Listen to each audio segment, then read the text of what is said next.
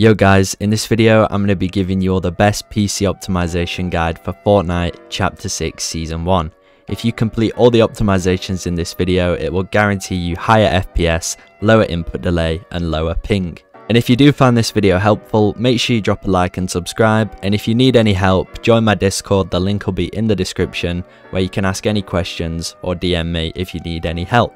But without further ado, let's get into optimizing our PC so we can get the maximum performance possible. So the first thing we're going to be optimizing is our Fortnite settings. So if you just open those up, first of all, make sure you're playing on full screen mode. I'm playing on windowed full screen mode right now, just for the sake of this video, so it's easier to record. Next, you're going to go over to the third option and turn off text chat here. You don't want this on because if you get messages when you're in game, it can slow down your game, resulting in higher ping. Next, you're going to go to the fourth option, making sure you're playing on the right region.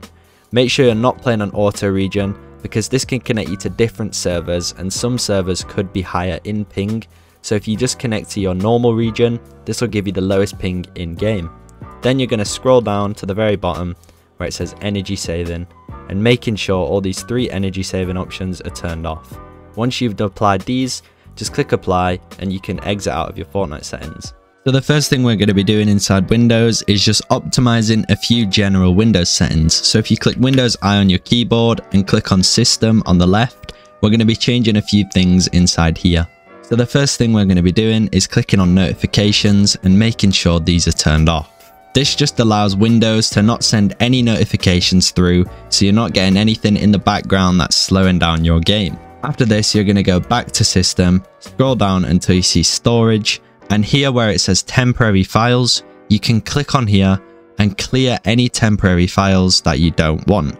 So as you can see, there is a few of these temporary files I don't need. So I'm just going to click remove files, and it's going to clear up the space that I don't need on my disk.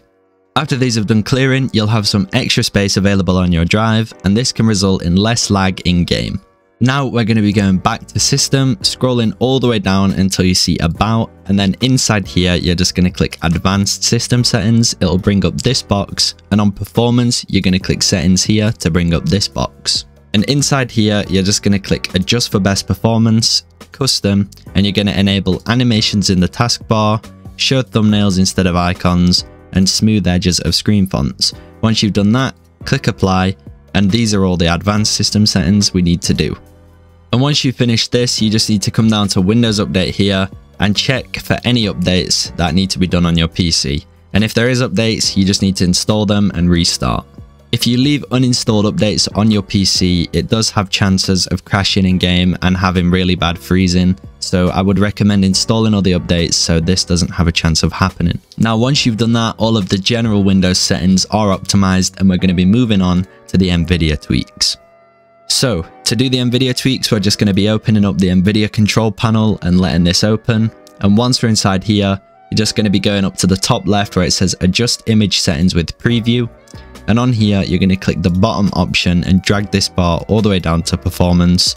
Then click the middle bar and then click apply.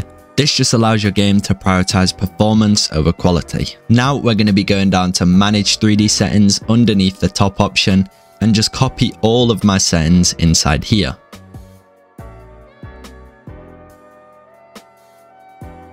These are the best possible settings that you can use because it gives you the highest performance in game and the lowest input delay. Another great optimization we can do inside the Nvidia control panel is if you come over to program settings here, click add, browse, this PC, local disk C, Windows, scroll down until you see Explorer and open it. I have mine here, so I'm not going to add it again. But when it's in here, you're going to scroll down until you see power management mode and set this to prefer maximum performance. Now, once you've done this, just come on to the third option here, configure surround and PhysX, and set your PhysX settings processor to your GPU. Now they're all the settings you need to do inside Nvidia control panel, so once you've applied them, you can just exit out of that and we'll be moving on to the next optimizations. So what we're going to be doing now is clicking the search icon and searching for game mode settings. And inside here, you're just going to make sure game mode is turned on. And as you can see here, it just optimizes your PC by turning things off in the background. Then you're going to click gaming, go to game bar, and making sure game bar is turned off. You want game bar turned off because if it's running in the background, it's going to use a lot of your CPU processors and you're going to be lagging, having frame drops in game. Once you've done this, just click X and these settings will apply once you've restarted your PC. Now we're going to be changing some graphic settings. So if you right click on the desktop, go to display settings, scroll down until you see graphics, and inside here, you're going to see add an app. You want to add whatever game you're playing. So for me, this is Fortnite, and you're going to set this to high performance. If you don't know how to find Fortnite, you're going to click add a desktop app, go to this PC, whatever drive your Fortnite's installed in, so mine's the local disk C, program files, Epic Games, Fortnite, Fortnite game, binaries, Win64, and it's the top one here. You just click on that, click add, it'll add it to the list, and you can just select high performance here.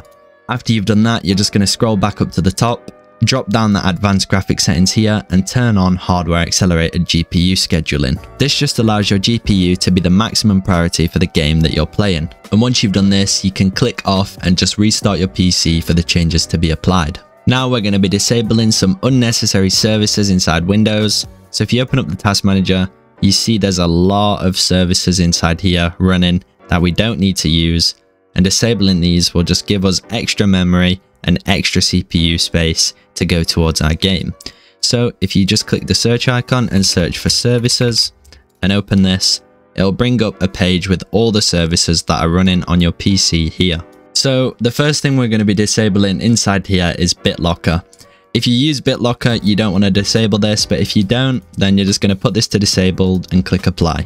And then we're going to be disabling the Bluetooth audio gateway service. If you have wireless headphones, you don't want to disable this, but if you don't, you can disable it, just click apply, and this one will be disabled too. And also the one underneath, the Bluetooth support service, you can disable this one as well. Now once you've disabled these, you're going to scroll down a little bit until you see the certificate propagation, and you're also going to disable this one.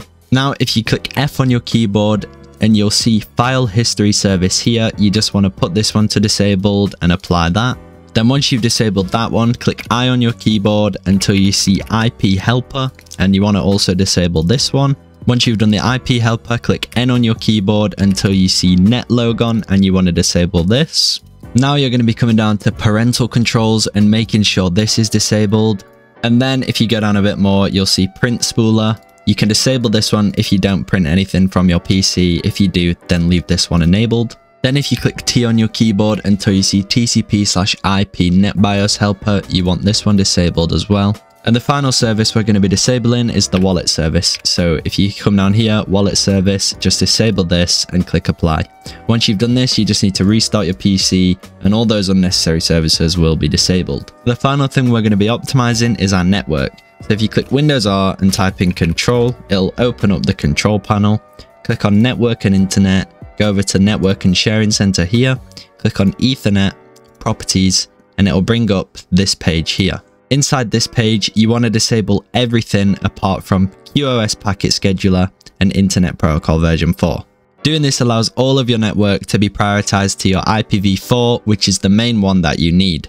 Once you've done this, click on IPv4, go to Properties, Advanced, Wins, and disable NetBIOS over TCP/IP.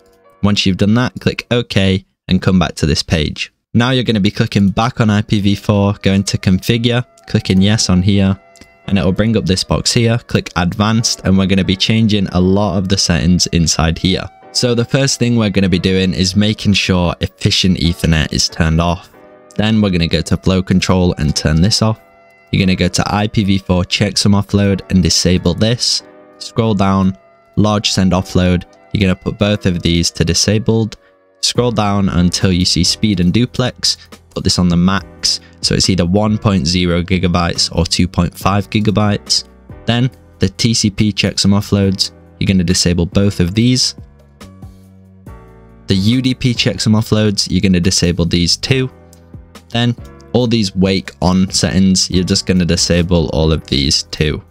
Once you've done that, come over to power management and make sure both of the boxes aren't ticked. Once you've done that, click OK, close out of everything, and you can restart your PC for the tweaks to be applied. These are all the optimizations finished now guys, so let me know down in the comments how much it helped you. And if you want a one-to-one tweaking session, you can join my Discord and I'll go through advanced Windows tweaks, BIOS tweaks, so much more than I go through in these YouTube videos. So if you want that, just join my Discord, make a ticket and I'll respond instantly. But thanks for watching and I'll see you all in the next video.